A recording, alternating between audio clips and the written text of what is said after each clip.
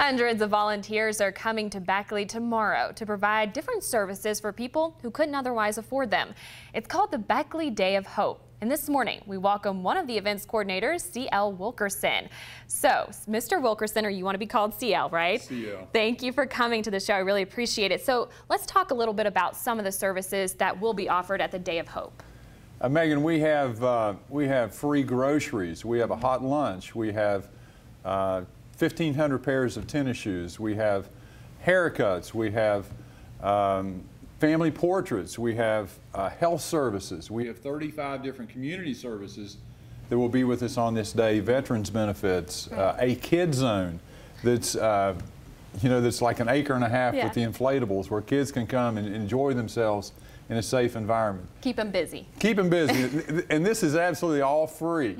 Yeah. And so we want people to come to enjoy themselves, and those who may need a little helping hand up, go ahead. Yeah, no, you're fine. So it also, kids are going back to school. Some of them have already gone back. Some of them are going back this week and next week and all of that. So it really does help them get ready for school. You have shoes, family portraits, groceries, all of that. We do. Haircuts. We do. We have doctors, dentists, optometrists who show up and who provide health services. It's an exciting carnival-like atmosphere.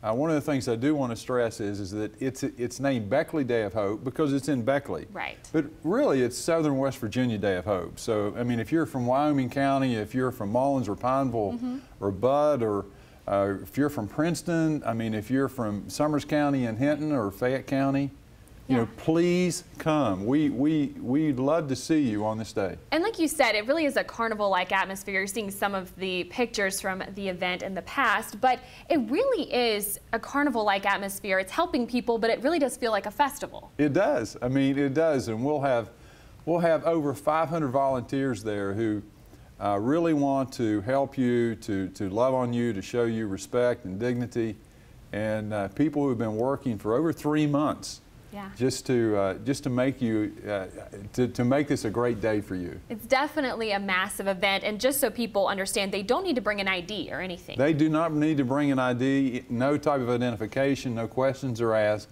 Just bring yourself. Bring your charming personality and come join us. All right. Well, thank you so much for joining us. And just to go over it again, the Day of Hope is happening tomorrow at the Beckley-Raleigh County Convention Center from 10 until 3 in the afternoon.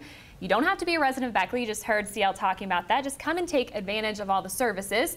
And you also don't need to bring an ID. If you live in Beckley and you need transportation, a bus schedule is posted at the BeckleyDayofHope.org, and I'll make sure that schedule is also posted on social media so we can make sure to get the word out that if you don't have transportation, you guys provide that as well. Thank you. Thank you so much for joining us. We hope you have a great day. My pleasure. All right, let's send it over to Alita now.